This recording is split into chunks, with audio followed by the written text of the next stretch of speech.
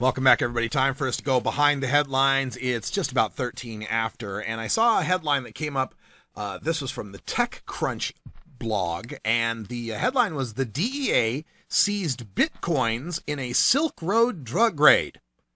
Now, if some of those terms don't make much sense to you, let me just kind of give you the primer here on some of these terminologies.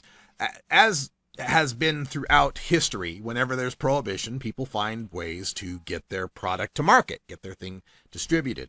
And in the internet era, we have such ways. They're anonymous, underground, encrypted ways of being able to do all sorts of transactions, some of which happen to be drugs.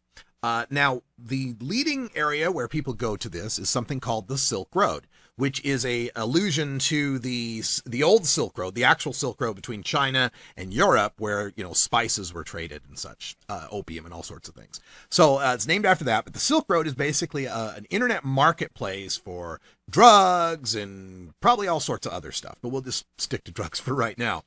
And part of how this works is through a series of encryptions, and that's a thing called a Tor network, T-O-R. And the Tor network is just kind of a, I don't know, like a shell or a redistributor. It just kind of masks who you are, anonymously shuffles your packets of information on the internet through other encrypted servers, so nobody can track who you are or what you're doing. At least that's what the promise is. Now, I've always been of the cynical nature that anything digital can be hacked, and probably is. And I'm also of the cynical nature that the DEA's got a whole bunch of money to pay all sorts of hackers that they catch for all sorts of other things to try to hack into things like Silk Road. So that caught my eye when I heard that there was a seizure in a Silk Road drug raid. Like, okay, now they're starting to catch on as to how these internet transactions are going on.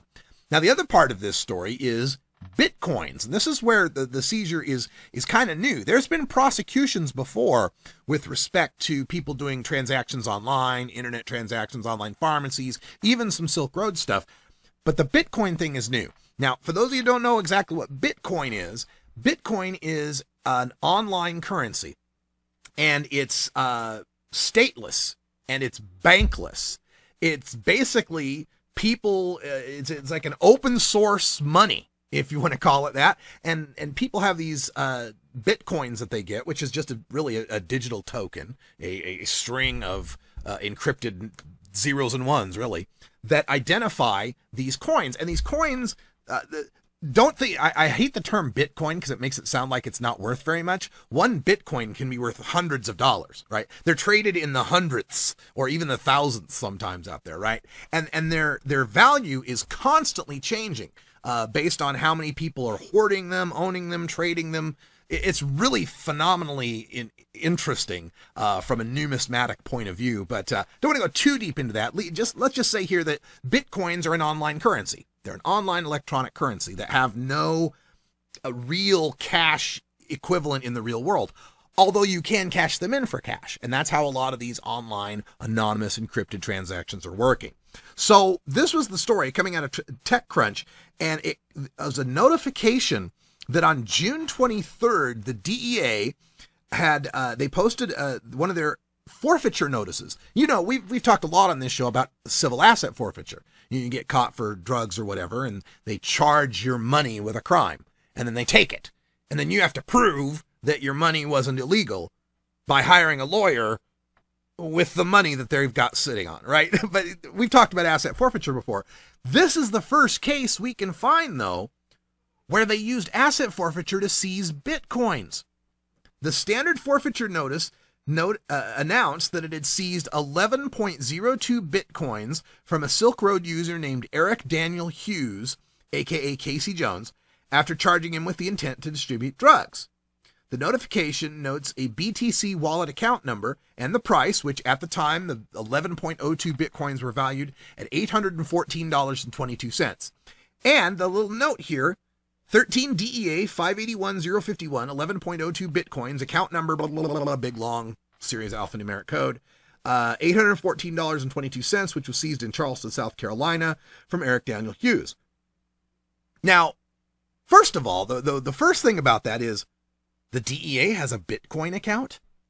Because to be able to seize those funds, those Bitcoins, it's not like you go to the ATM and you punch in your card and it kicks out $814.22. The DEA has to have its own Bitcoin account. So here we've got a government agency adding legitimacy to the emerging market of Bitcoins. Because there's still some question in a lot of places. You know, some governments don't like the idea of this open source kind of currency. They like to control money, right? So the DEA's got a Bitcoin account. That's pretty amazing. But the other thing is, how did they know he had a Bitcoin account? All these things are supposed to be anonymous. They're supposed to be encrypted when they're doing tours and all this. So how did they discover this guy's stash? TechCruncnh points it out that does this mean, it says, while the seizure of cash isn't unusual in itself, it is definitely the first time Bitcoin users have seen a significant chunk of the cryptocurrency disappear into a government evidence book.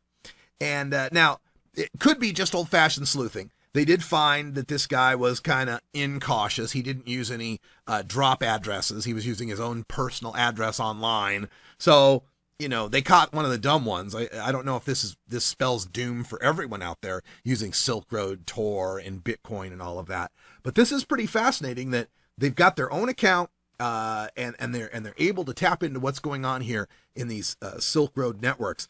There's a website also, Let's Talk Bitcoin, that had a lot to say about this, where they were pointing out that the Bitcoin, the scenario that they're talking about is one where U.S. authorities set up what they call a honeypot account to attract this money to come in here.